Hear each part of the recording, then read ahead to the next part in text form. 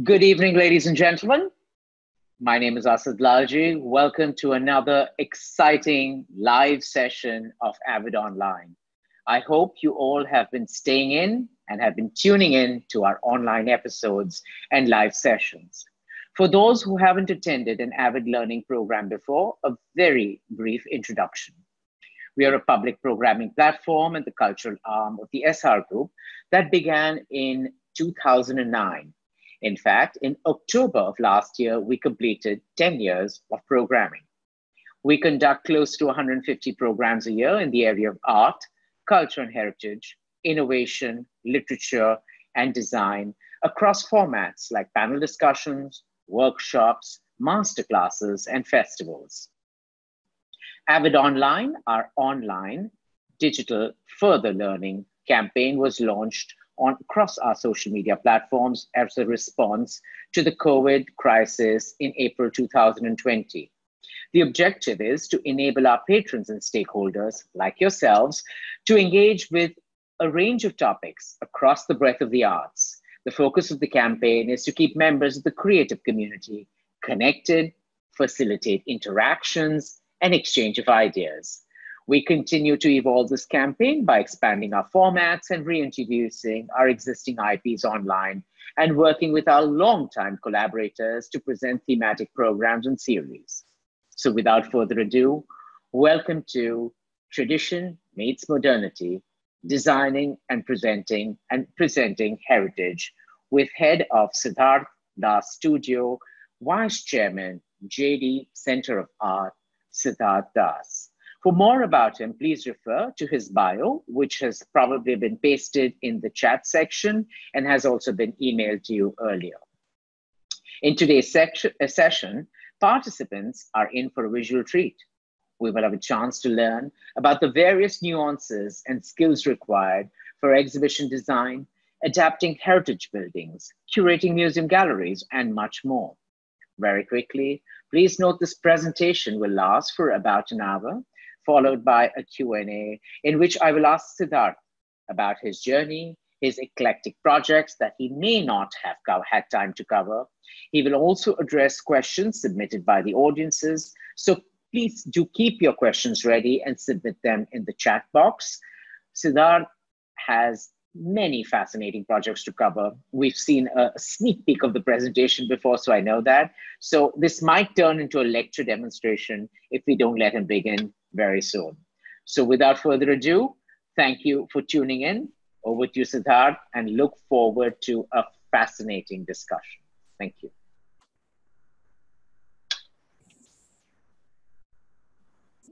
Thank you, Asad. Hello, everyone. Thank you, Asad and Avid Learning, for this opportunity. It's always exciting to kind of share one's journey and to kind of look back. While this may be a masterclass, it may not be much of a masterclass, that's a different issue. But it's always exciting to share a trajectory and about 18 years of one's work and to have learnings which are my own. And if anyone can use them for their benefit, that'd be great. So I'm going to talk a little about how I started this whole journey. So it was 18 years ago that I started my studio. I had just graduated, and probably in retrospect, this may have not been the wisest thing to have done, but I did it, and in complete naivety. But it's been an incredible journey of heartaches and exhilarating successes, not by money or by fame, but just by the virtue of having done something that one felt really proud of and being a part of it. So it's been 20 years of professional life, 18 years of running the studio, in which I've worked in about 8 countries and on 100 projects with a team, which consists of various professionals from various different genres and disciplines. I wanted to do a little overview of what this journey has been about, and then to kind of go into more deeply into a few projects. This was my first project. It was my thesis project at NID, and I went on to work on this for many months after. It was with the lovely Matan Singh, or Mapu as he was endearingly called. I got a chance to work with Vikram Sardesai in Bangalore on this project. And the idea was to envisage a beautiful space that celebrated Khadi. And Mapu had this vision that, they should be like looms with cascading fabrics that you could touch as you walked by. And if you could create mannequins that felt Indian and not be kind of Western looking mannequins. So from that, as a young adult, I realized that that'd be fabulous if one could experience different parts of the world and work on projects with the best places that one could dream of. And I was very lucky and fortunate to work and do an internship at the Victor and Albert Museum. And I went on to work a bit after the internship. And the exhibition I worked on was this particular exhibition called Encounters of Meeting of Asia and Europe. And me being an Asian and working with a Norwegian colleague at the design studio at the V&A was really exciting. So how does one really kind of envisage a space that is as much European as is Asian in a format that's very contemporary but celebrates the arts of different genres? And this, in many ways, was very kind of exciting and left an indelible mark for me. I think the idea that you could have a fabulous cross-cultural conversation and a dialogue which would manifest itself across dimensions. And then I went on to work at the Museum Riedberg in Zurich with the lovely Eberhard Fischer. And I was very lucky and fortunate to work with a very fine gentleman called Dr. Johannes Bells, who went on to become a dear friend. And it was to envisage the space of palm leaf manuscripts that actually come from Orissa.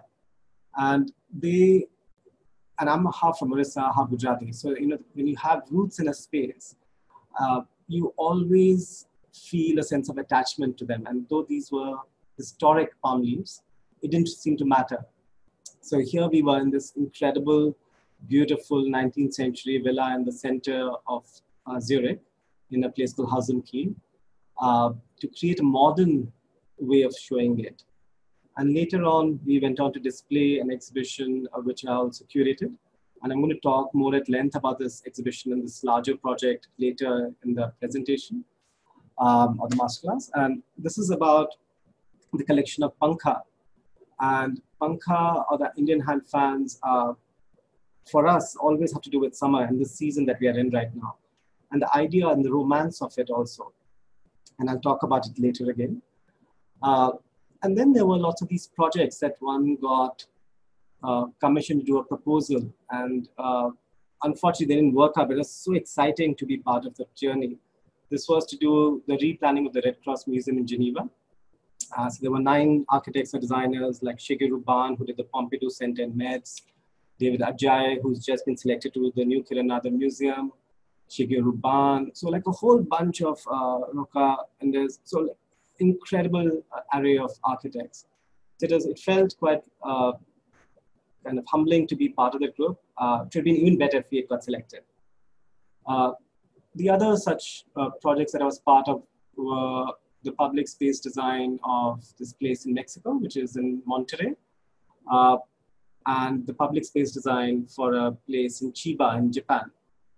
So they were quite exciting because you had to work in a different paradigm, in a different culture, and understand what it meant to work for the place and work with an array of people who were people that one hadn't experienced working with.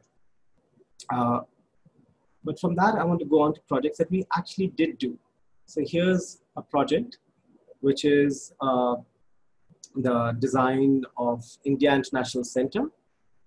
And this, though, is a thematic exhibition which was there for a short period of time. It actually celebrated an institution that I really have immense respect and regard for. And I titled this exhibition that I curated also, Form and Spirit, because if one has been to the India International Center, you realize that the understatement is the statement. And that is something I remember that Kapila Vatsyan said when I interviewed her. And you see on the left, this projection with her talking about it as a life trustee. So one of the things that came about was this whole way of creating a narrative, which was really integrating curation with design and never separating the two. And this is, I think, in many ways, something that I really, I think, became one of our striking underlying ways of working. There were some institutional projects that came about, and in 2013-14, I worked on the Indian Institute of Art and Design in Okla, and it was a warehouse of 60,000 square feet. And the idea was to reimagine it and adapt it to become a design college, which then opened a few years ago, which is this. And with the whole complexity of institutional design came these amazing challenges, and that is something I really enjoyed. And the idea was to kind of use those learnings and use them for other such places, especially cultural spaces. So here is the Jodhpur Museum, the government museum that I was fortunate enough to win the bid for, and then we did the curation design for. And I will talk again at length on these three projects here on. The JD Center of Art, something I'm very close to, and I'll talk again at length later. And what it meant to work with an architect like B.V. Doshi, who created this incredible edifice and designed this with Studio Vanbro's help, to creating completely heritage-based projects. This is Jal Mahal in Jaipur, which was a reservoir and built inside a reservoir which predated it, and built as a pleasure pavilion.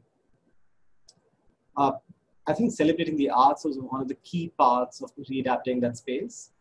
And I will again talk later about this, and about how does one interpret the idea of heritage and create thematic exhibitions or permanent museum spaces. But from there, there are other kind of spaces where people meet and gather. And these are flagship stores for Bombay and Bangalore airports that we did. And the idea was to celebrate the kind of contemporary culture that we have. And the idea of travel, the idea of suitcases that were leathered, and when travel was luxury, was stylish. So if you go back to the kind of old pictures we see of Air India and Jamshedji Tata, and smart dresses, smart catering. So the idea was to hark back to that idea of contemporary and chic in some ways and how it's changed, to the idea of heritage. Here, these are the flagship stores of Bangalore Airport, and we are celebrating the traditional heritage of South Indian crafts and culture. So we worked with a whole array of craftspeople, from granite, stone artisans, to lacquerware, wooden pieces from Chennapatna over here, like little sleeves, to kalamkari, textiles on the top, dyed in Indian madder and indigo. So these ones you see in Indian madder, working with weavers from Tamil Nadu. It's a whole array of people, but working and combining that with a traditional kind of milieu with a contemporary milieu. So it is situated in the airport. It is very vibrantly different. And we created 3 such spaces. And we went on to do some installations for the airport too. And from the kind of permanence to impermanence. And this is something that has always fascinated me about the duality of both and how exciting both are. So this was performance, more installations which are transient for the South Bank Center. And I think this whole idea of working across disciplines is something that has been very exciting for me. It has been a journey of bringing together arts, crafts, culture in those manners, but with architecture and design, and bringing in tradition and modernity. So if we see from far, this is has something that we cannot possibly situate in either. And this was another such piece that we did for the South Bank Center in London. But the idea was that when one came closer, the piece revealed itself. And there were new nuances that you came across that you didn't really realize before. So this is an installation that was inspired by the 16th century poem Baramas by Keshav Das, which is a love poem, but the idea that it alludes to love in the 12 seasons as such, or the 12 months, is the thing that kind of excited me. So I thought, how do we talk about crafts and modernity for this installation, which I called Kal, a memory of time, to going on to doing permanent art programming, where one creates a scenography, a curation, and site-specific art. So this is for a humongous private building in Ahmedabad. You have getting in kalamkari paintings to the sculpture you saw of Radha Krishan and the marble lotuses, to working with crafts. And working with crafts, so going from a space-oriented approach to product-oriented approach also. And how do you situate the product in the space? So this was a project with bamboo. But from that, the idea of documenting crafts. So this was a fabulous project for me. I worked with Laila Tayyabji, who I had chanced upon when I was 19 years old, and she was possibly the first person I worked with. And I was so excited. I worked in Baripada, my father's hometown. And many years later, I worked with her on this book. I did the photography and design. And the idea was to celebrate 11 women's journeys in textiles in the country. So I took many of the photographs. Some were taken by the authors, but about 3/4 were taken by me. And then the book was designed by me. So the idea was to really supplement the text with photographs that really weren't an embellishment as such, but created a different narrative. And a design which would be in a very visually rich thing, to be very simple and minimalistic.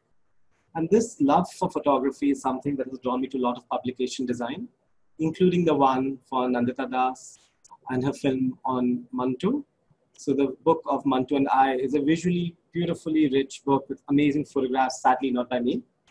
But the journey and the excitement is nonetheless the same. So how do you portray a journey of a film that's gritty, that tells stories which are gritty and beautifully, poignantly said into a book that does justice to it?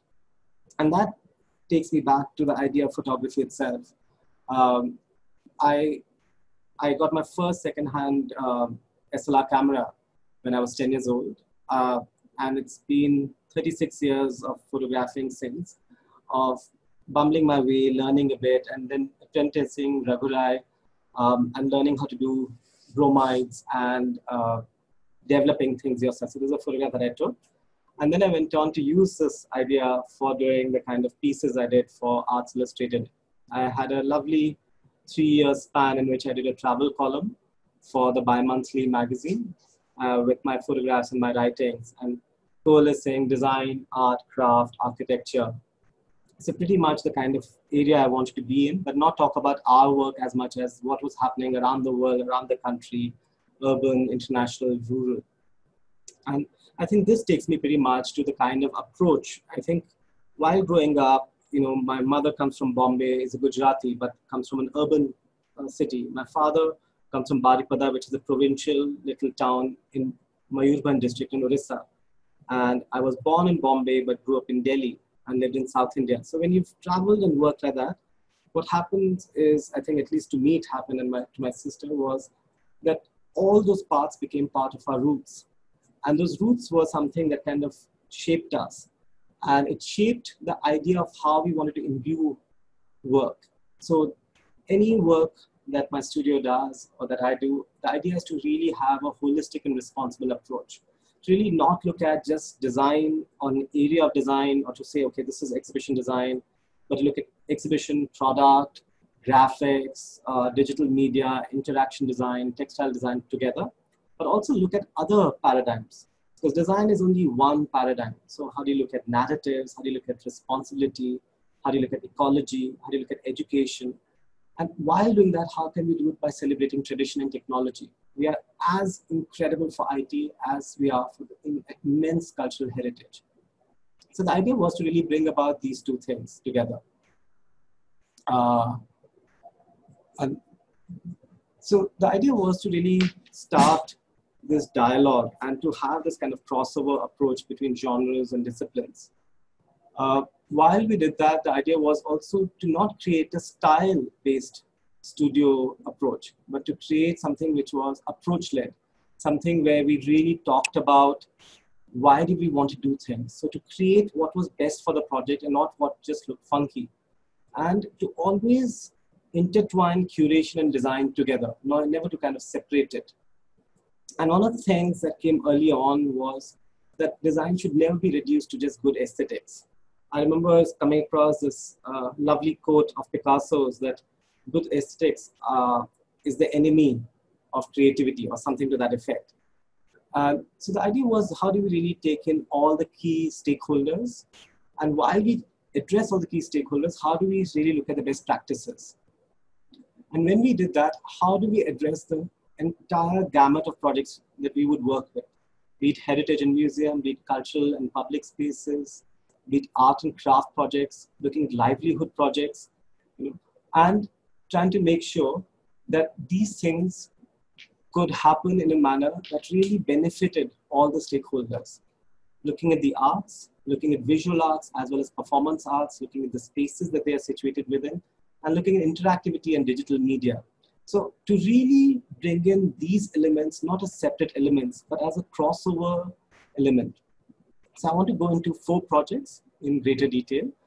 And with these, with this at the back of my head and the kind of underlying basis for why I've chosen these 4 projects to show, it's not the fact that these necessarily are the biggest or the smallest, but they are, to me, the most important in the way they present tradition modernity.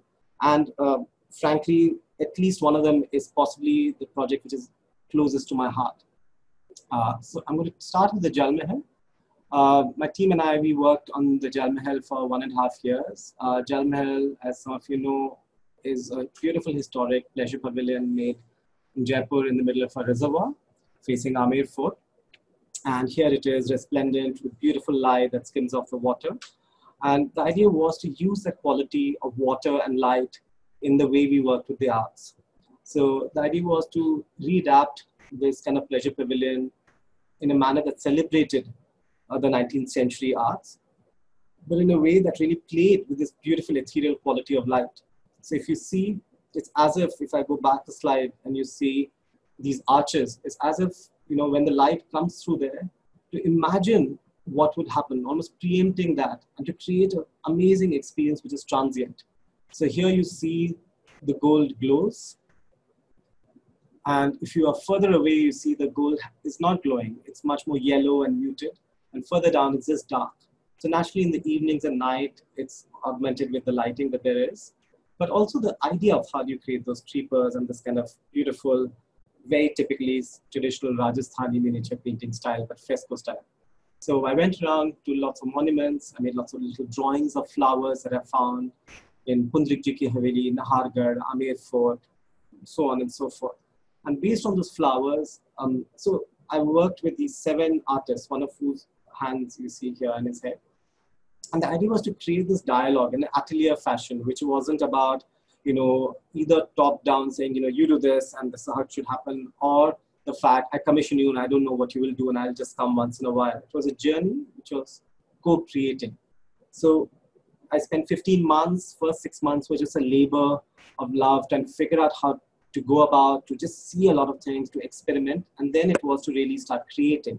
So here you see this beautiful rendition of a celestial being in the clouds being painted by Shammi Sharma and his team. But the idea was each of these pieces we composed and conceived together, and we would create these albums and dossiers of how it would be envisaged. And here you have this beautiful array of clouds and the celestial beings in them. And so further away, when it's finished, you have this beautiful sense of layered composition. And actually being in Rajasthan, there's a whole sense of havelis and palaces, dime a dozen. So the idea wasn't to create that. The idea was to create a space which would again play with light, play with the space. So here you have a monochromatic gray arch at the back. And you have this play of clouds. Now this play of clouds here, there's a close-up. You'll see a part of the albums. We created many albums. So I thought, you have this project, and if we could almost think about this project as if there's a royal patron. Yeah? And naturally, the idea is not to celebrate feudality or anything like that, but the idea is to celebrate the idea of patronage. So this project became quietly a patron to the arts of that region. So I chose 40 odd artists. Some I chose, some the organization that commissioned me chose. And we created a dossier of images. Here it is the depiction of flora and of trees, the color palette. Then we had a dossier of mountains, a dossier of clouds, a dossier of flowers, and so on and so forth. So, and then we created these things. And I say we, naturally, I didn't paint them, so I have lesser at stake. But the idea was we conceived it in great detail, and how it would be formatted, what would be the composition. So this was something that took a good 14 months or so, and it's spectacular. It's many, many meters long, and it is something that we all fell in love with. And the organizers then said that we can't display it. So here we had to then technologically reproduce it and have it being repainted in metallic colors over on the top. But you also see the lighting. The lighting is these melon-shaped lights with glass, and they look very simple, and they look very the typical 19th century or 20th century lights that you have. But all the glass is cast again. We play with the refraction so that the glass is thicker in places, so the way the light refracts through it creates a drama. The pictures actually don't do it justice, because it had a much more nuanced light, which somehow sometimes cameras don't catch. And then the way the fasteners are, the brass clinks, all of them are cast new pieces to make sure that if it's windy or there's a dust storm, which you have often in Jaipur and Rajasthan, that doesn't fall off. So the idea of that whole making, but to make it look like it was nothing new. And there are many stories over there, and I don't want to go, because naturally every time one shows the project, you almost reminisce, you live in that time again, and you want to tell so many stories. So it's a shame that, has to always kind of cut them down, but that's the nature of things.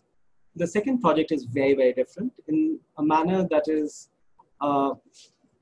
which really, I think, talks about the theme of this entire session, which is tradition and modernity.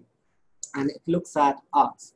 So JD Center of Art is possibly the project I'm fondest of, and has given me the biggest heartaches. I've lost a lot of hair, a lot of sleep, a lot of resources, but I love it to death. It is an art center which is being created to blur the lines between arts and crafts, between us and them, or people like us, what is creators and what is an audience, who are adults and who are children.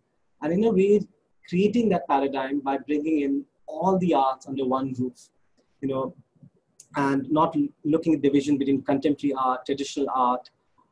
There's a beautiful museum in Basel called the Bayer Foundation. There are so few examples of precedences for this, but that is one of them. And it does it in a very Swiss manner, which was designed by Renzo Piano. And it has a Paul Klee sculpture and a Giacometti sculpture next to a sculpture from Ivory Coast made by a tribal artist. So this is in many ways similar, but yet very different. And it's a center that's being built. It's a center that's being built in Orissa, my father's home state, and it is in Bhubaneswar. And in Bhubaneswar, it is next to the Khandagiri caves. And the Khandagiri caves are these beautiful, very austere 2nd century BC Jain caves. And you see this green patch opposite our site, which is marked in white and in red over there. And you see the building, which is semi-built. And as I mentioned, B.V. Doshi is the architect. So B.V. Doshi, as all of us know, is one of the most celebrated architects of the century from India. And even if one shouldn't talk about the awards and things like that, it is quite exciting to see the kind of awards he's got, the Pritzker, the Aga Khan Foundation. And it was so exciting to be able to dialogue with him on the project, a project that we will actually use and create, but a building that he has envisioned, which is sculptural. But while doing that, we wanted to look at how will the building really be something that will resonate with our collection, but also be something that is really suited to the climatic conditions that there are. Often we have buildings that are cold in the winter, hot in the summer, humid in the rains. So we wanted to create an ethos and environment that is really conducive to the public, but also to the objects. So we looked at air currents, we looked at the way, are there cavity walls with air, we looked at the temperature, we looked at the humidity, we looked at the particle matter in the air. And living in Delhi, where I have my studio and my home, pollution is something we really grapple with. And being on the national highway, this is something it will only get worse. We wanted to kind of preempt a lot of the issues and not suddenly have them thrown upon us.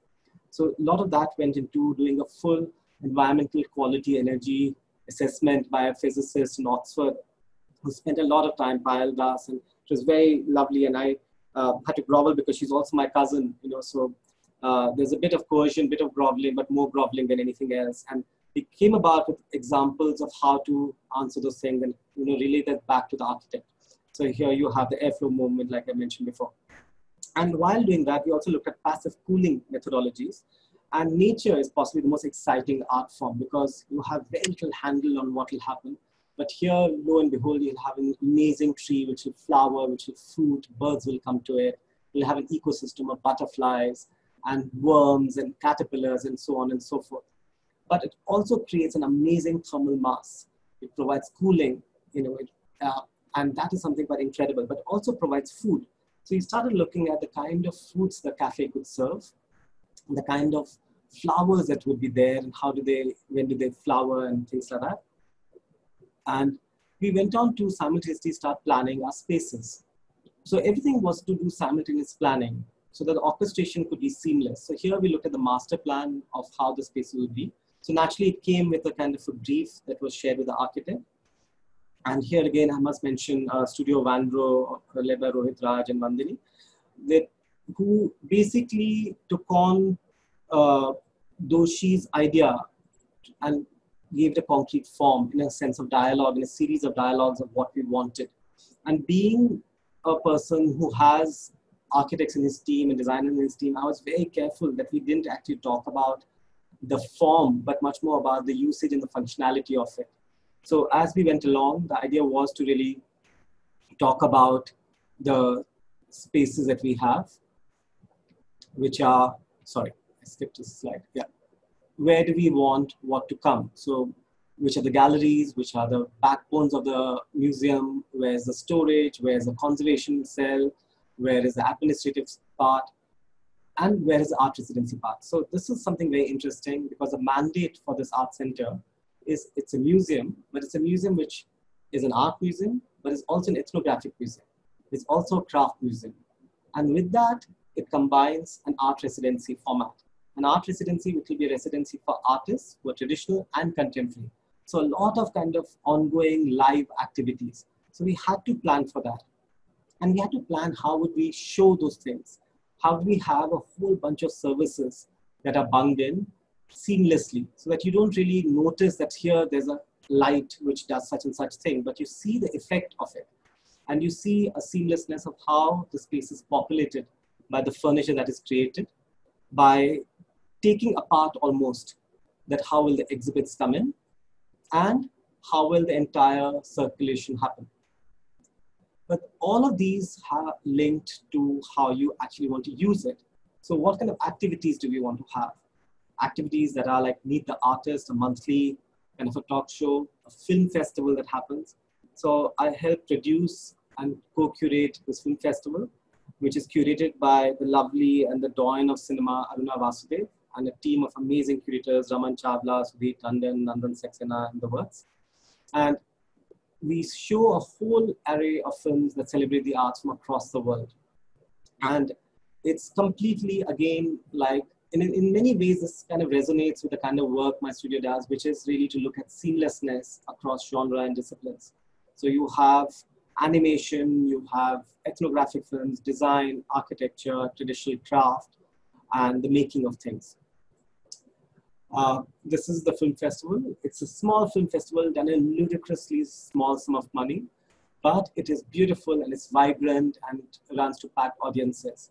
But it's a labor of love. It's workshops, performances, live activities, presentations, so on and so forth. But central to the art center and the museum is its collection and looking after the collection. So I also lead the team that is managing the collections, archiving, photographing, conserving. So really to make it part of our design planning. So our whole building is planned for preventive conservation rather than being something that comes in later. And then the collection itself over here.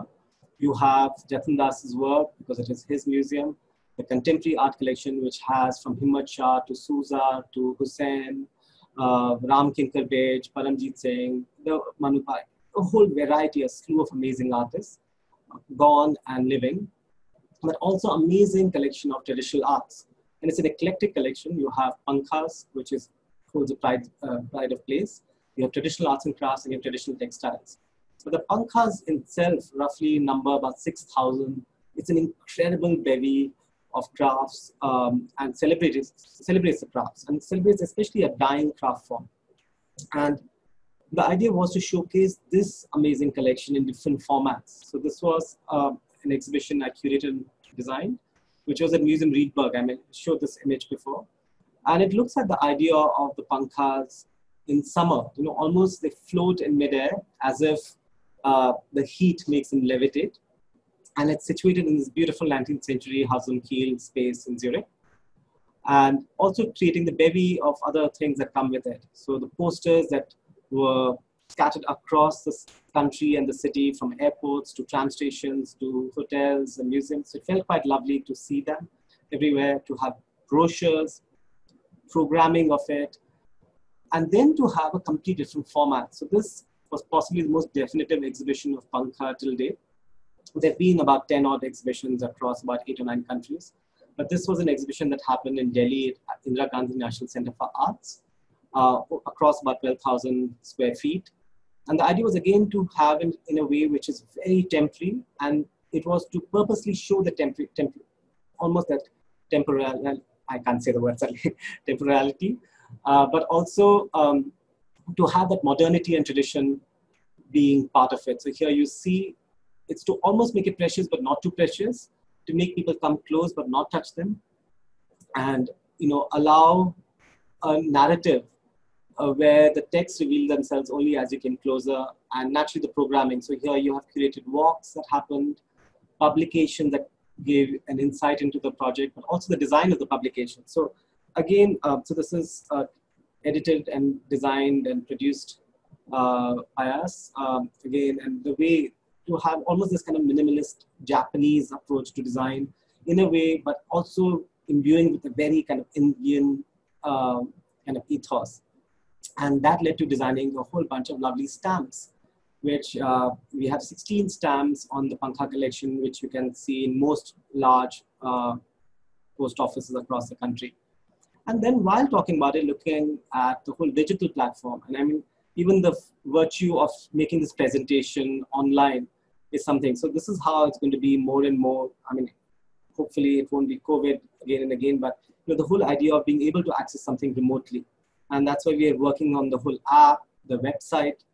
So we have the website, which is already up and about. So if you want to see, you get a sense, but also the design and the curation of it, the narrative again on the website.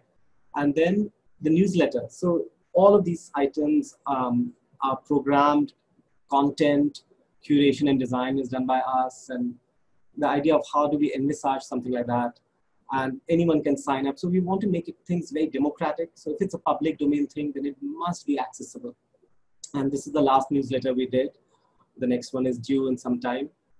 And that, I can go on about GD Center Award, but I have to stop about that because otherwise, like Asad said, it'll become a leg dem, and possibly it already is. So I have to check myself and then go on to the next project, which looks at a museum that we finished. So while GD Center of Art is being built, and hopefully next year it will open, if everything works out well, and it should, we would love you all to visit it. But here's a museum that you can visit, and that's the Museum of Jodhpur, which is Sadar Government Museum, or the Jodhpur Government Museum, and situated within a beautiful, denuded sadly, but a beautiful garden of, nonetheless, called Umed Udyan. So this was a museum which was like the kind of museums we have scattered across the country, a colonial vestige in a warehouse of eclectic objects. And the building itself is like a pastiche kind of building, which is a colonial approach to traditional Rajput style architecture. So the architect, Lancaster, was the state architect for the Jodhpur royal family and designed this building in 1936. And sadly, in those 80 odd years, the building has taken a beating, and more things were ruined in many ways through apathy. And you see the way the things are. And then we went about trying to see that how is the space planned when we kind of inherited this project. So when we bid for this project and went for our first recce trip, you see that all the things in the dark pink are the spaces that the administrative staff took over. So you had less than 40% of the space available to the public. So one of our biggest things was to do a master planning. to do a master planning that allowed us to open up the space much more. And we opened up all the partitions. So here you see how we've done the master plan, how we created universal access for RAM-based access. And then the entire formatting, all the galleries, but also the storage. We were very keen that the backbone of the center is really well planned. So we do all of it in each of our projects. The idea is to always see everything in entirety and not alone. Initial renderings and visualizations. And then going on to how we want to do. So for every project, we look at the branding, the universal language across all spaces and all materials and media. I was very fortunate while working at the Victor Albert Museum that Wolf Ollens had just done the rebranding. So under the stewardship of an amazing lady called Maura Gemmill, who sadly died a tragic death a couple of years ago, I was part of the team that looked at the implementation of that larger kind of vision and branding. And having learned a lot from that, the idea was to apply to each of our projects, but also to apply a whole variety of things. How does audiovisual come in seamlessly? So this is the space. We removed all the partition walls that were here and brought back the building to its historic fabric. So you have the video walls over there. You have an RFID transmitter and a receiver. You have speakers there, lights 16 meters above. You have the AC ducting over there. And not a single wall has been punctured for the air conditioning. Yeah. Yet you have a beautiful seamlessness with a narrative which doesn't have to be sequential. As you come closer, the graphics and the captioning and the signage reveals itself, but every gallery has audiovisual narratives in it, not as separate things. So here again, you see the lights and the things. We also were able to salvage some of the beautiful Art Deco lights. Here you have the Jain Gallery. Again, you can see the captions on closer. When you're closer, the hunting galleries, the painting and the Royal Portraiture galleries with miniatures and Western style portraiture and oil paintings. And in each gallery, you see that the touch screens are there. What you don't see is the seamlessness, sadly, because we've put in all the hardware. So when you walk in, and hopefully we'll get the virtual museum part going also if the Rajasthan government approves it. And that'll be fantastic, because then you would have possibly an amazing precedence for how museums in India could be. Not to say that this is the best or anything like that. We don't, it's foolish to claim that at all, but just to make it a good museum and playing with the whole. So again, I want to say the aesthetics are not predominantly the most important thing to us for sure, but also the entirety. So here we looked at the idea of harnessing solar energy and how does that really go about to create a much more sustainable building design so that we can meet most of energy requirements for the building within the building itself. And here you see the entire air conditioning plan of how, without puncturing a single wall through the windows, they come in, and the ducting is above. So we looked at the whole light movement, the sun movement. We did some very basic, at least ecotech modeling of the spaces to understand. But we also realized that you can create a building and people may not visit it, because our museums are fossilized institutions. So how do you create a wondrous space if you don't create a wondrous surrounding? So we really persuaded to get this project, which was to do the Umaid Udyan. So to create a formal old Charbagh style Rajput garden and to make it look like it was from that era, but also to make it as part of a much larger project, which was the Umaid Udyan, the 23-acre garden, which was built in 1935, and over the years it's got completely denuded. So part of our exercise has been to plant 1,100 saplings of trees that flower and fruit. They'll bring in a whole slew of birds and an ecosystem, but also provide amazing cooling and shade from the incredible heat that anyone who's been to Rajasthan, especially the desert area of the Thar and Jodhpur, can vouch for.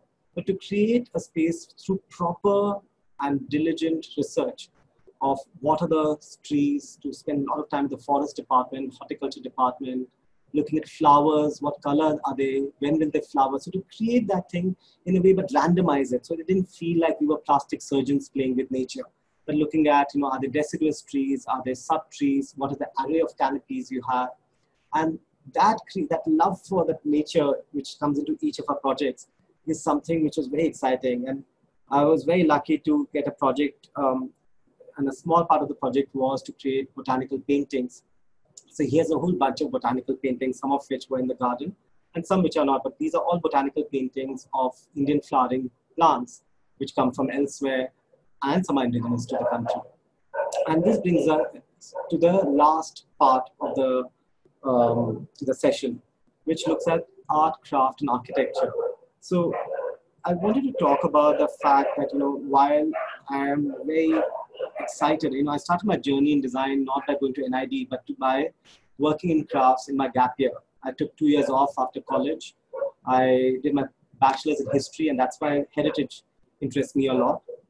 But when I took the 2 years off, I worked with a lot of craft communities in Orissa, in Rajasthan, in Ladakh, in Punjab, and I fell in love with the idea of craft and design. And then I applied to NID. So when I graduated, I was very keen that something should surely happen as part of my practice of how can we make tradition meet modernity in a way which is seamless. How can we bring art and craft together? So if it is the South Bank installation in London, so this is the largest cultural institution of the UK. But even though it's the largest one, it's really exciting because 3,000 people walk through its gates almost every day. And that is exciting as hell because most of those events are free. So this is the Clo Ballroom, which is the largest wooden ballroom of entire Britain.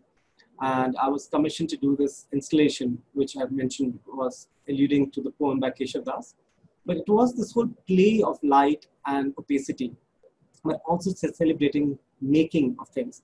So when you open up the curtains at the back, if you see the opacity here, you have the black curtains, there's no sheerness that you see, which is evident.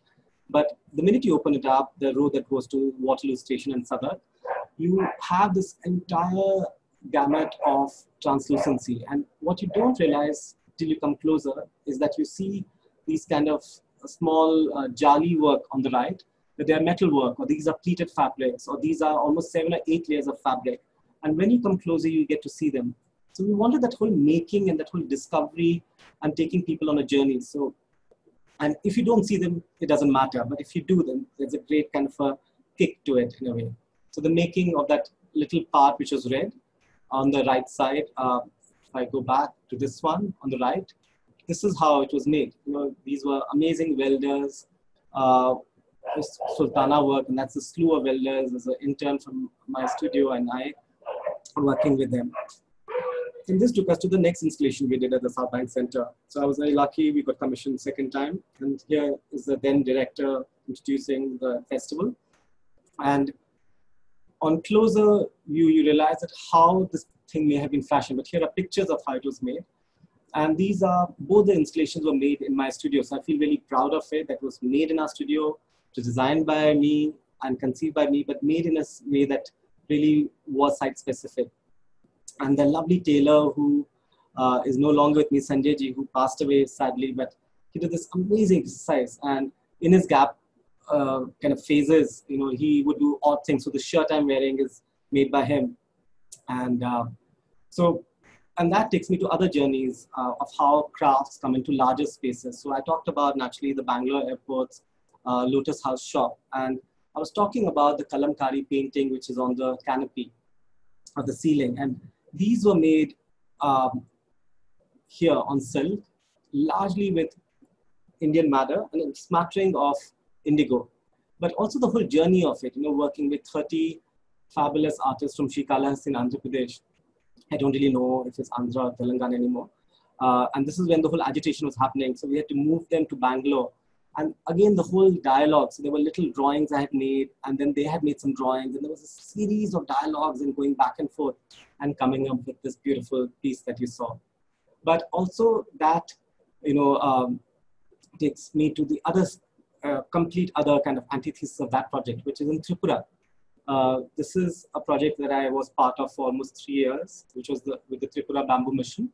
So it was to really figure out that how could we work with a traditional skill set and do a learning or a teaching of new production methodologies and new ways of working while creating something which is contemporary yet traditional. So you have me in one of the workshops over there. And this is what came about. So here's a lovely little bamboo stool, which is a foldable bamboo stool that goes into a bag. And this was selected to be shown at the London Design Festival, where I got an award of some kind. And because of the award, I got a stall. And with the stalls, I showed a bunch of projects that we were doing then. And what is lovely is that this stool is bent, steam bent, and it's steam bent using no electricity. It has a little tea kettle, aluminum tea kettle, which creates the steam. The steam is whisked away from the kettle by a little sleeve, which is from a sink's plastic pipe, into a large piece of bamboo. You have to almost kind of visualize it, have this 4-inch dia bamboo, and we put these little splits of bamboo in it. And naturally, there's much more complexity than just that. And then to figure out that how could we take it out and bend it and keep the bent piece in place thereafter. So with a lovely person I discovered, a designer called Nick Rockcliffe in London, we had a nationwide competition because of the award I won in London. And the British Council had this fabulous competition for me to select a colleague who could work with me in Tripura or any project of mine. So from all of them, I found Nick, and Nick, being an engineer and a product designer, co-designed this tool with me. And this was actually gesturing towards a lot of work done by someone who really I respected a lot, called MP Ranjan. And for a lot of us who went to NID, Ranjan was one of those path-breaking people, and Aditi Ranjan, who guided us. And another person who we lost very recently, Vikas Satwalekar. These were the kind of people who kind of shaped, I won't say they were inspirations or influences, because sometimes they almost seem silly just to say that, and sometimes they feel the right word. But they were the kind of people who shaped that kind of ideology. And here, it's the making of things, of how we created those stools, and but from that going into the art itself, like how were things fashioned. So I talked about the Bangalore airport's art installation, but the whole making of it, working with L&T, figuring out how the structural stability, how we put on things, and then working with the craftspeople. So the Mysore painters of Mysore, MS Anandan workshop, and Chola style Tanjore sculptures. So here you have the making of it, and the making of the Chola style sculptures in lost wax, bronze sculptures near Tanjore. And then again, coming back to the private space where I curated a whole collection of art, but also situated it with a whole scenographic elements, while also creating site-specific art pieces that were traditional and contemporary. So here you see a kind of a close-up of it in some ways.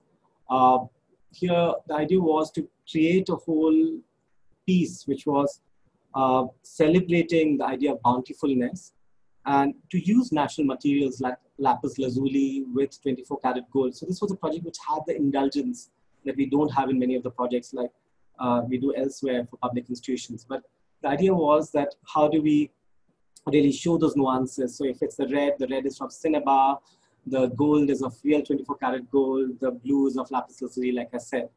And the idea was that we created an atelier, and for 4 months or so, the artists and I worked together, 5 from Srikalahasti in Andhra Pradesh, 5 from Jaipur.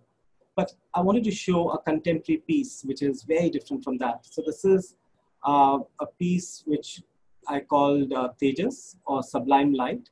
And it is that ethereal quality of light that I mentioned before, which is about the light on water. And this is almost imagining what would be a morning light on water if it's rendered into a textile piece.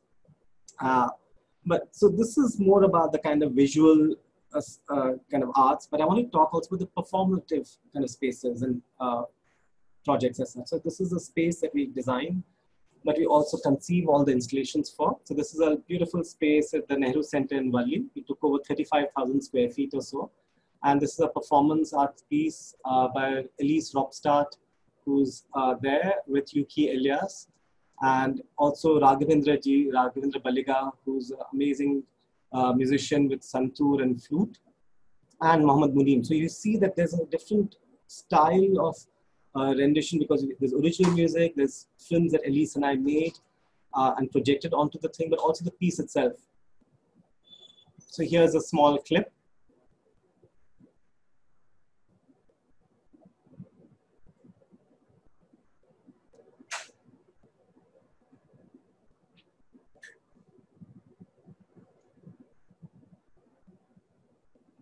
So this is just a little clip of the kind of things we created. That was done in collaboration with Nonsense Studio. We collaborate a lot. That has been the kind of our kind of DNA. And this is another a space that we designed where startups really pitch their projects to large corporate houses. From there, completely different performative spaces. This is a beautiful and poignant play by Nandita Das, a play about a troubled relationship. It's called Between the Lines. And the idea was to really portray that also through scenography, and the way the lighting happened kind of augmented that. So you have a very linear kind of scenography playing with opacities of light. And the same opacities come into another set design that I did for Sanjoy Roy, the founder of Teamwork Arts at the Jaipur Literature Festival. So the kind of abstracted kind of stage design, so that it allows a lot of usage in seamless ways. Then the entire packaging of such things. So this is Firak, a very gritty, really poignant film. If many of you have not seen, please do see it. We did the packaging design of it, of trying to bring about that same element. And then the credit titles, which again brought about that element of contrast, the element of, the dark underbelly of society. And from that, I want to come to the last few slides, which are really how do you interpret while you're talking of built heritage and talk about art and technology. So I want to talk about this project, which is we're doing interpretation of two sacred temples and living temples of Orissa, Puri and Lingaraj. They're beautiful old, about 1,000-year-old temples, but the idea was to create a narrative which is different from many of the narratives we have today. The idea is about how do you create something which is the excellence of built heritage that we have. So here you see the model below, and you see how the model has come about above. You see the backdrop with this kind of carved thing that we had envisaged and how the carving is happening. And then to take smaller kind of elements to kind of just show our journey in a way. So here is a plan of the Puri temple, and this is the front facade of the Bhog Mandap. And then through our research, it took me to the British Library, and this is an image I got from the British Library, and because you can't take pictures inside. And then the final drawing. So the idea was to work with traditional sculptors, to work in a way which is very architectural. So to make a very architectural drawing, and then to have that translation as a miniature model that you see on the left, and the real piece for the space on the right. So you also get a sense of scale of it. Here is the making of it. We document almost everything we do, not necessarily to kind of show off or something, but just to kind of share with people, because there's such excitement for us, but also the kind of research that has gone in, and you want to celebrate those kind of arts. So we've made about 15 films for this project. We've made innumerable other films which are waiting to be edited since 2002. And the whole planning of it. So before we made the model, how do we really envisage that whole complex? So you saw the virtual model, and then you see the plan, the thing, and then you see the actual model. So this is the model of the Lingaraj temple. And here in this time lapse, you see how it's being collected. But this took a good 15 months, and two amazing craftspeople who made it obsessively their kind of journey with mine. And after 15 months, and a whole team of people. So if I ever say me or we, it's actually interchangeable, because there's a team which actually assists and works with it. And if it wasn't for the team, nothing could happen either. But it's also my own kind of sweat and tears. So I'm very attached to these projects. And here you have the making of it. So you see the architectural plan of it. And then finally the exhibiting of it. So this was finally shown as an exhibition also. It's not meant for the exhibition only, but this was an exhibition we had at the India International Center in Delhi just a few months ago, about 8 months ago. And that's how the exhibition looked. Again, we wanted to have we wanted to show heritage in a very contemporary and a modern setting. So that's how the exhibition looked.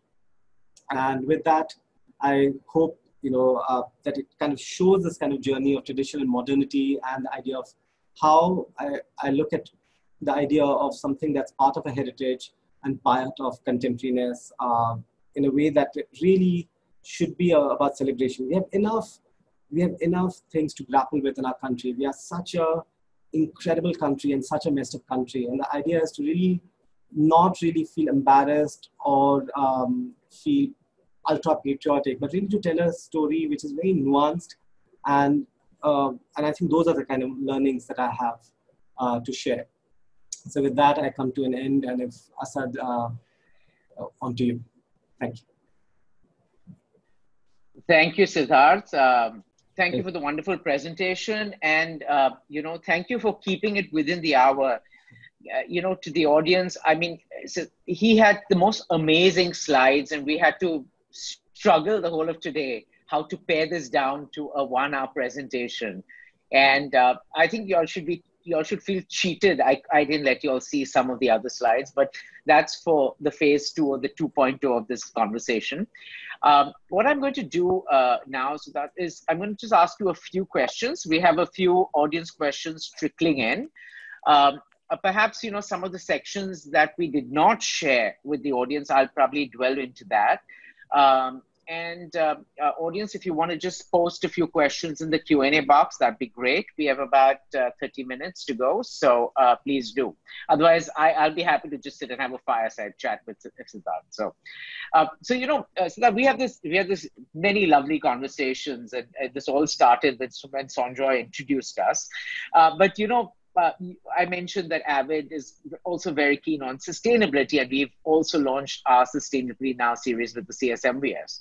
So in reference to your work, can you tell us a little more about the importance of incorporating the principles of sustainability into your design? And what are some of the major ethical and sustainable design approaches that you've incorporated into your projects? That embody your philosophy. I remember when we were chatting very casually, and you showed us the Jal Mahal kind of images, and you talked about the dyes that were used out there also. Yeah. So if you could just share some light on that. Yeah. So I think one of the things I did talk a few years ago at Yale, I remember one of the architects sitting in the audience asked that, I didn't talk about ecology and sustainability at all in my presentation. And actually, it was, I was a bit surprised by the question, and I suddenly realized it was foolish of me not to have included in my presentation then. And it's something which I feel very strongly about it, but it's also like when you talk to someone, when you meet someone, and we were talking about this before, but when you meet someone, you take it for granted if you're in a safe environment that that person is a good person. You take that person is going to be a lovely person who's not going to do any harm. True. And is going to be a person which embodies all the good characteristics that you want from a person. And that is how I feel a good design is. That, if it is a good design, it has to be responsible. It has to be sustainable. It's a shame if it is not. That is not good design. So the fact that one has to talk about it, I mean, I'm going to talk about it. I don't mean to kind of not talk about it. But I'm just saying that, it's a shame it's not integral to design language. So when we talked about Jal Mahal, but I want to talk much more about from the perspective of Jodhpur and JDCA, apart from Jal Mahal. Jal Mahal itself, and so I want to just take that idea and to say that what we were doing here. We looked at, when we did our bid, even though it wasn't part of our bid document, it wasn't even mandated. We actually ate up into our own budget, but we said that solar energy plant will be part of our thing. Universal access will be part of our thing. The fact we will do an app which will work for people who are literate or not will be part of our thing. So that is democratic. You want it to be accessible to all. You want children to come from schools that are not well off to schools that are well off. You want to create a wondrousness of things, and you want to imbue things with a scientific temperament. That schism that we have of arts and science, but you call science a state-of-art technology.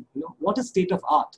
It's almost like art and science coming together. So all our spaces are like that. So be it energy, be it looking at waste, how is waste, black water, gray water, what happens, how is it treated, composting. So in the garden design, one of the things we are fighting many battles for is to create a vermicompost bin, because you are in the garden. We're creating a bio-toilet that will have no waste, will link to no sewage system of the city, that all the waste will be treated there. And it's a battle we're fighting the city authority, which says that, no, that's not your mandate. So that is part of our journey in many ways. Yeah. Wonderful. Thank you for sharing. So I'm going to, suddenly we have this flux of audience questions. So I'm going to interweave the audience question with some of my questions.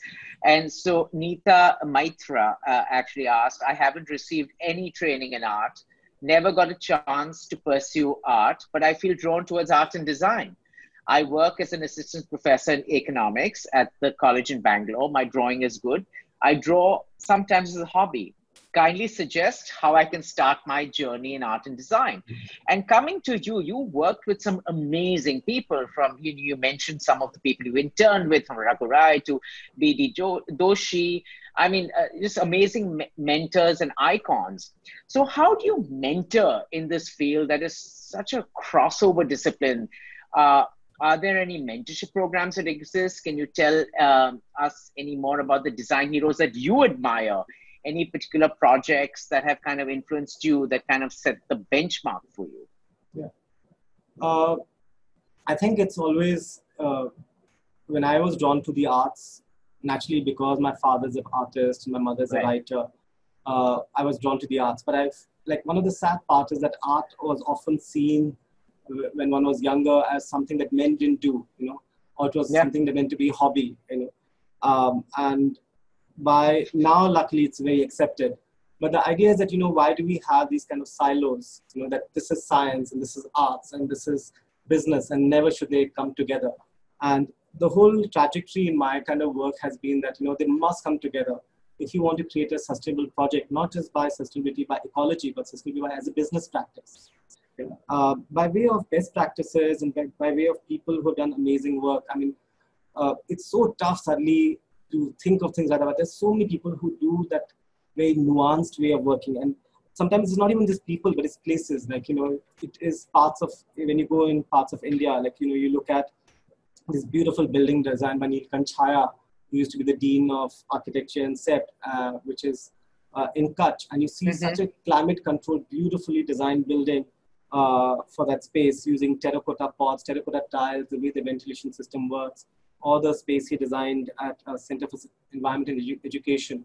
And you have dime a dozen. You see the beautiful building of developmental alternatives done by Ashok Lal.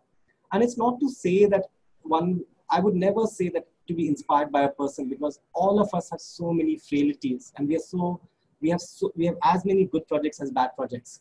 So I would never be blind to the bad in that. So I would always talk about projects. I mean, looking back at my own projects, sometimes I feel like, gosh, what a mistake we made. But the idea was to do the best we could at that point and to learn from it and to make sure that we can always redeem ourselves and do better things later. So, and I hope that kind of answered in some ways your question. I think so.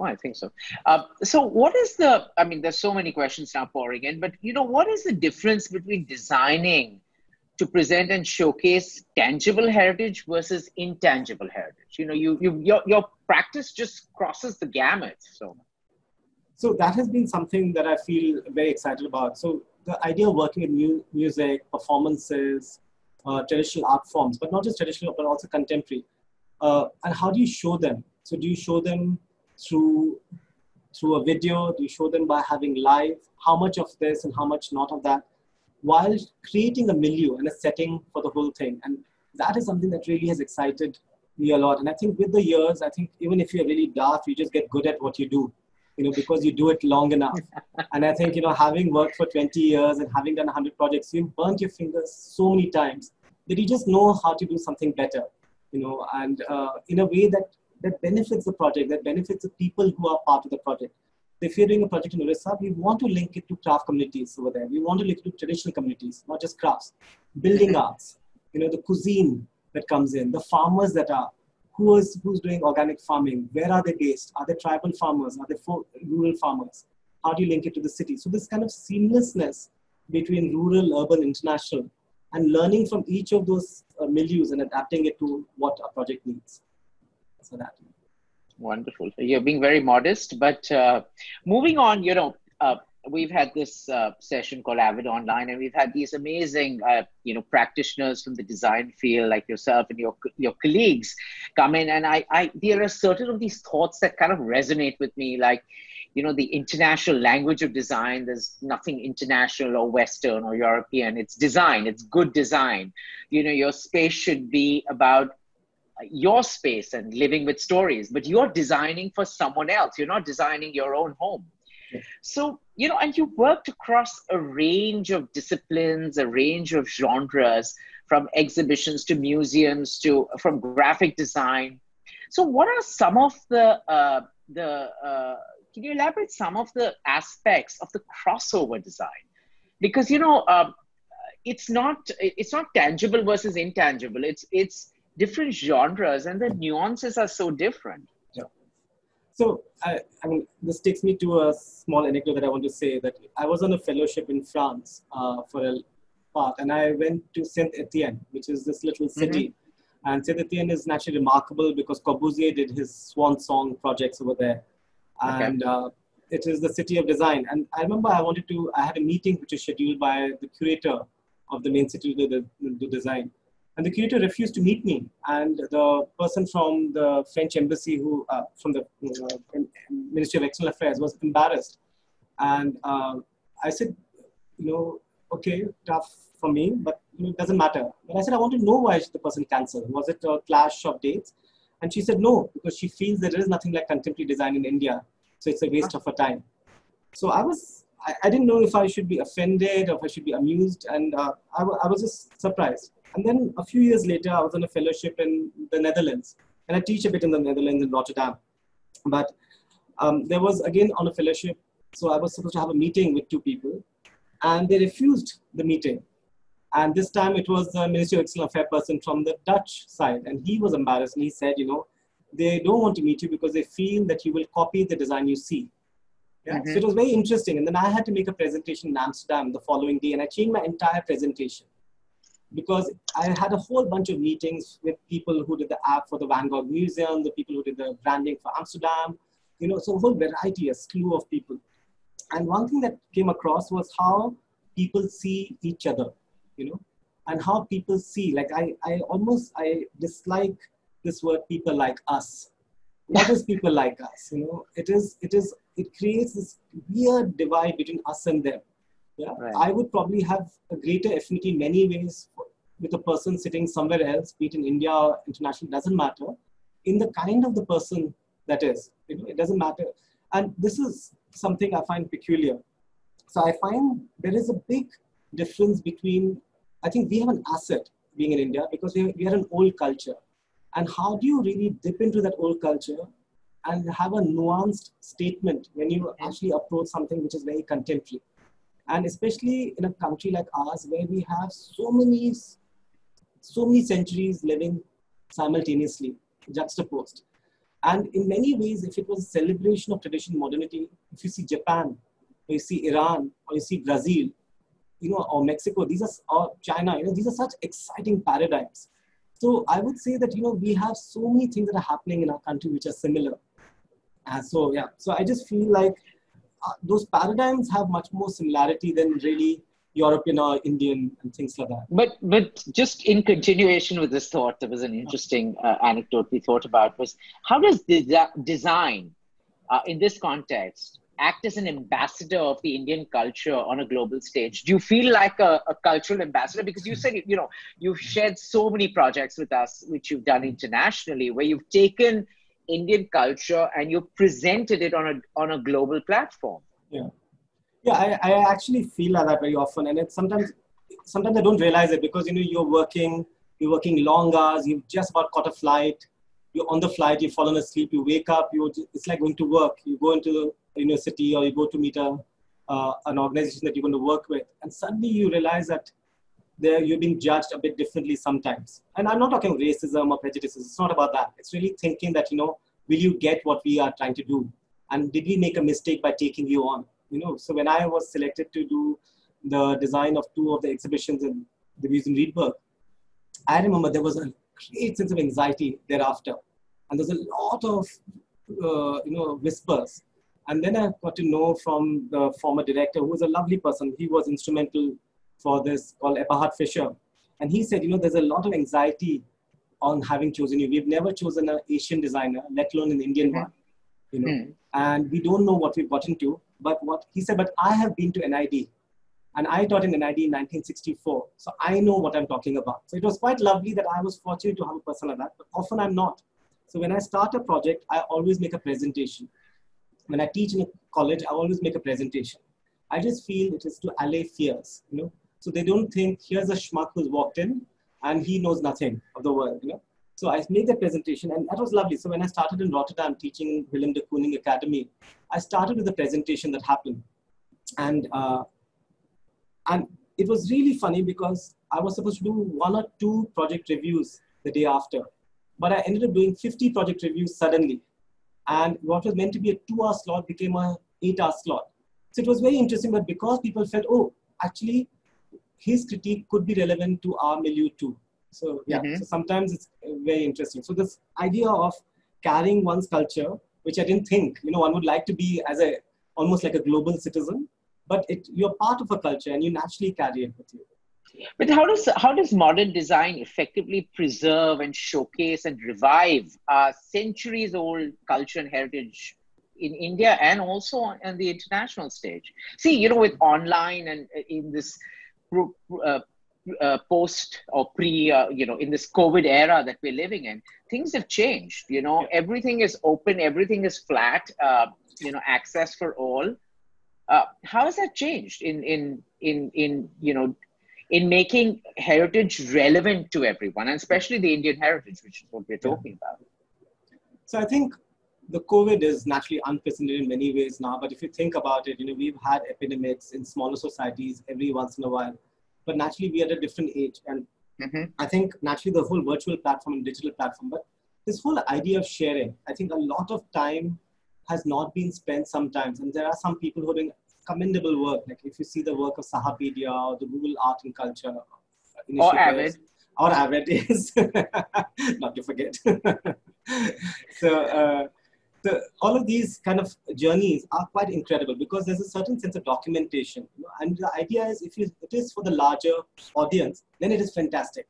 The pity is that if it is not for the larger audience, and naturally there has to be a level of monetization, but what is monetized and what is not, that is the exciting part. And I think the idea of modern design showcasing heritage design, heritage and tradition was in its time contemporary. Heritage, if you look at built heritage, right?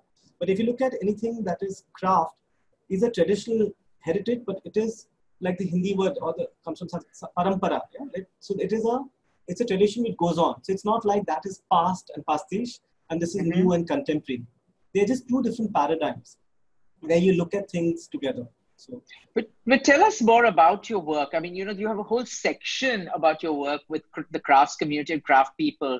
And why is it so important to incorporate their inputs and skills and expertise into designing the spaces and the exhibition spaces that you showcase and present?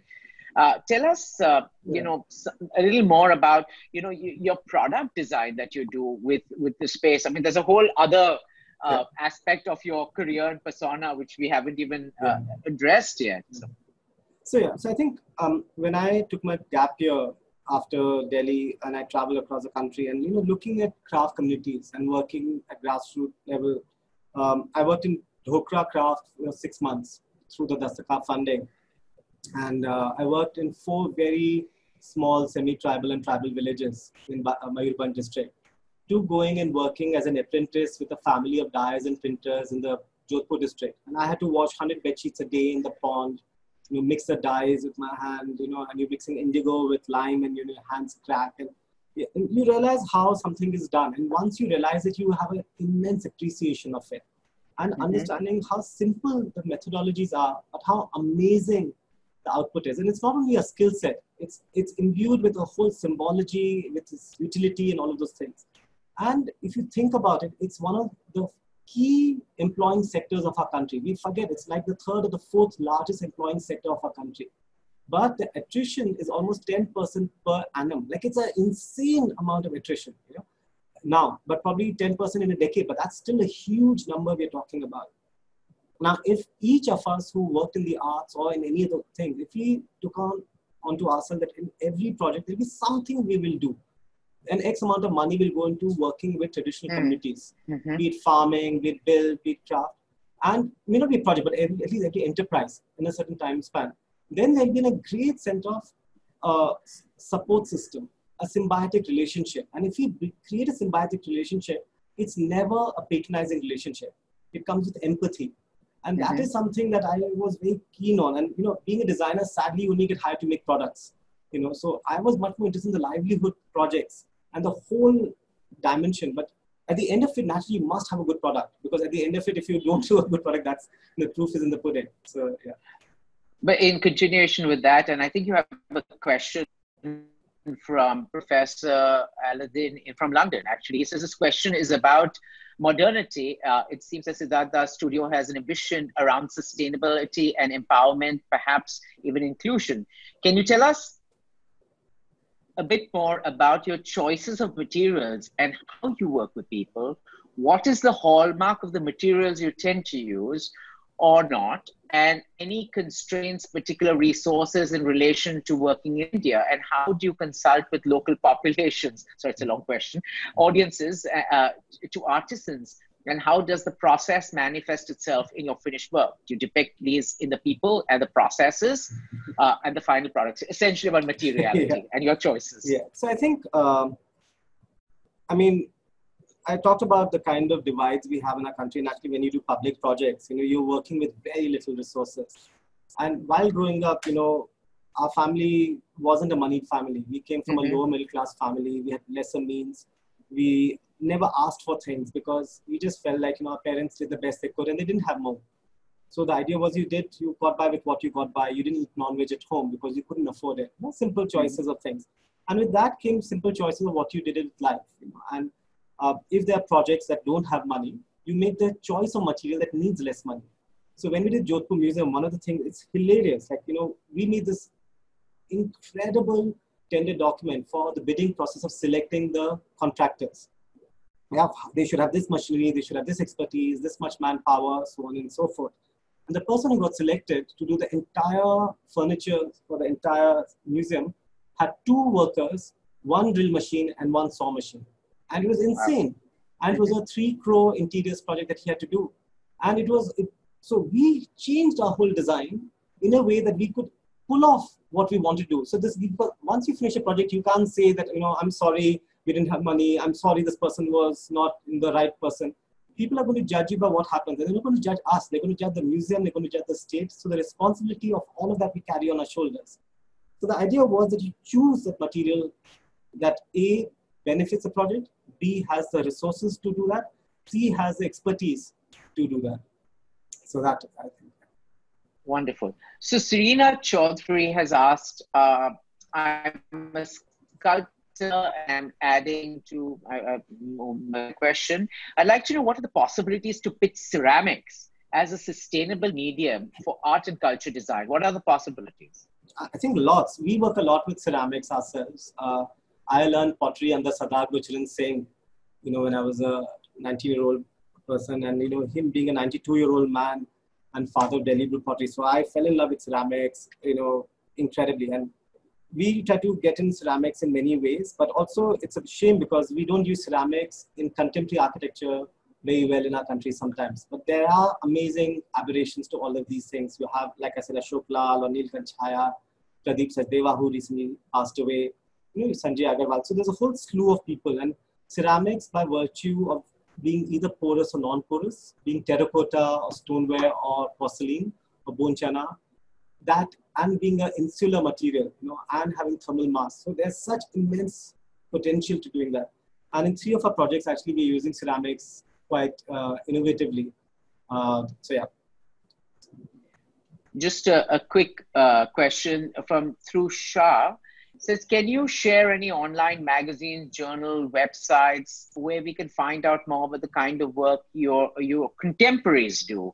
Also, when will the JDCA app be ready? And that comes to another question I have is are there any other benchmarks? Are there, we have a lot of young people who have tuned in today. We had close to, 375 people who registered for this talk. And, we generally go through the profiles to see and kind of help answer questions. What is some of the advice you have for the young people who want to embark in a journey like you, including resources that one can avail of? You and I are lucky at the time. Unlucky compared to the time we started our careers. Resources didn't exist. We kind of had to make our own way. Yeah. Now there are more structured ways and channels of getting these. So any advice? So I don't know if I'm the right person to advise, because when we start projects, we don't look at, because often there's this whole thing of inspiration when you ape something and you say it's inspired by so-and-so. So as a rule, we never do that kind of research in the beginning, at least. We do a whole whole concept, and then we look at what have others done. But we have already conceptualized by that, so that we can see that, oh, that's interesting, but we don't want to do that. Oh, this is interesting, but we will never do that. Or this is interesting, but that's not us, or this project doesn't demand it. So I think those are the kind of things. But I think the biggest challenge has been to create everything that is made within our studio, and created by us. So the sense of ownership. So imagine if you were a writer and you took certain passages from different other sections because you liked Neruda's poem and you said this is your part, or you liked someone else's and you had this part, or if you were a filmmaker and you took little film clips. So to me, it almost feels like that. But somehow in design, it often one gets away with it. But I just chose that we will never do that. So we didn't embark on the journey. But the journey of really creating things, and we make a model for everything we make. So the wooden model you saw, JD Center of Art, though the building design is Doshi's, we made the model. So we make a physical model for each of our projects. So I think that. So there are so many questions, and all these questions have part A, part B. So I'm going to somebody by the name of S, who I don't know who he or she is. This is the part C of his or her question. I'm in the process. I'm passionate about history and documentation, but with the background in writing and marketing, what do you feel is appropriate path for someone who'd like to work with studios, ateliers like yourselves in a hands-on way? Are art institutions really interested in hiring professionals that want more public engagement for their projects and want to work towards outreach? And outreach is something you believe in a lot. So yeah, I thought it's a good question for you. So outreach is something, I think all our projects, we look at outreach and education and programming. So even if we're not hired for it, we will always make a whole dossier. And most of the time the client will tell us, oh, this is what you were hired for. And sadly, nothing is then envisaged. So this, at least with JD Center of Art, we're making sure we have a fabulous programming to our whatever bandwidth can handle. And I feel that I'm sure there are other studios. There's no way that we are the only studio doing it. I'm sure we are not that unique. There are so many bright people across the country and across the world. But I only know my studio well. I don't know. I live a cocoon life. I come here early in the morning. I go back late in the night. I don't have a great social life, much to my partner's dismay. But so I don't know what is happening out there. I know what is happening out here. And it is great fun to work with professionals. So we work with a lot of professionals, and right now we're working remotely with a whole slew of professionals across the country. So we are most happy to have people who will work with us. There must be other studios who want to be like that. I'm sure, Asad, you yourself must be dying to have people like that also, like me. So, yeah.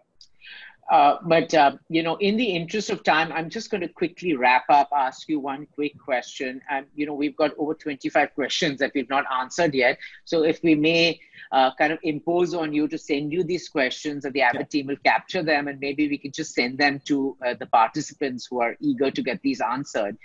But, your practice, I mean, after all the conversations we've had, it's just so amazing. And so what's next? What's the next utopian dream, the utopian project? COVID has been a bit of a Debbie Downer for many of us, but for us dreamers, life goes on. Yeah. So, so what's the... So I think the JD Center of Art, for me, is the big thing.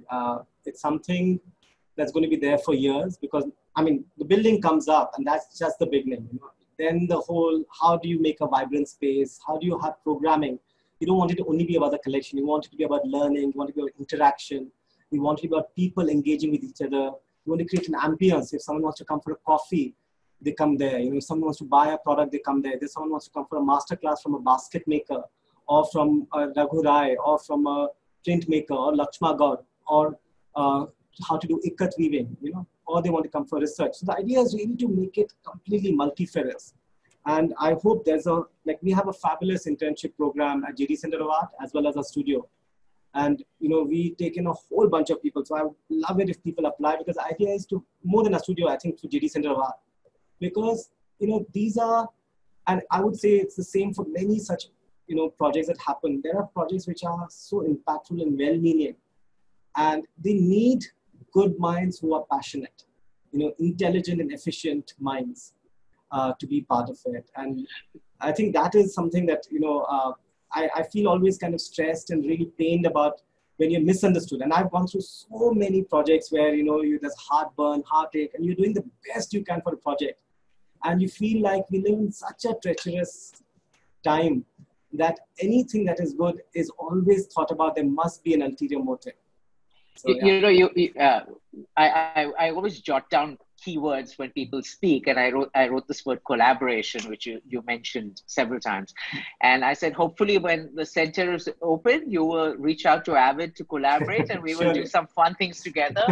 But thank you, Siddharth, for this enthralling session. It's been amazing to see the intricacies and nuances involved in design of a cultural space and the heritage sites and all your wonderful projects. Again, I feel bad. The audience has been cheated out of about 100 slides we had to chop off in the interest of time and to make it a masterclass versus a lectem.